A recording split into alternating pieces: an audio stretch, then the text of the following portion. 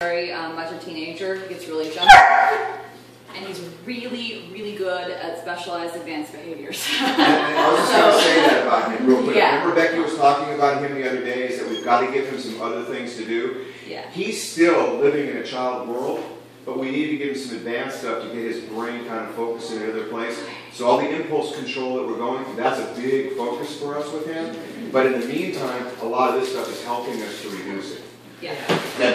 He loves tug, he loves retrieve. So because he loves tug and retrieve so much and he did them so quickly, Elizabeth and I did the tug and she did the retrieve. We were like, well, why don't we just try him on the fridge and see if he'll do a fridge retrieve, because he loves those behaviors so much, and that's kind of the next step usually with one of the more advanced behaviors both to do together. So Archer started working on it. Sit. Down. He doesn't like your phone again, Rebecca. I'm getting into focus and calm. Yeah, I got it. Archer. So what I make him do is I have him settle down before he gets to do it, because it's exciting for him and it's reinforcing.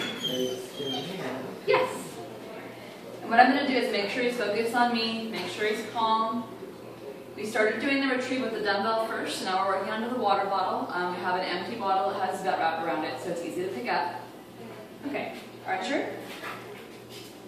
I'm ready. He's ready. Tug. Yes. Look excited. Close the fridge again. We're going to try that one more time. Sit. Tug. Good. Sometimes I have to, reward halfway. That's the rest of it for him. Archer. Get it? Get it? Yes. Woohoo! It's actually been kind of a hard one for him to retrieve because it's crunchy, and we do a lot of water bottles for food dispensers for breakfast.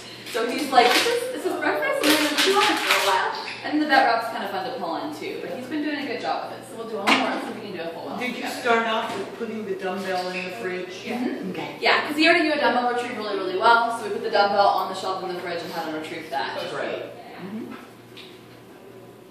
Archer. Tuck. So I clicked him halfway, that's where I wanted him to stop, but he did keep going. I'm going to go ahead and try it again.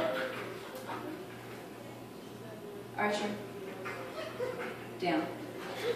And you can tell, you hear the whining and stuff. I'm trying to not ask him for it while he's doing that, because I don't want him to be, reinforced, because this is reinforcing for him. Archer.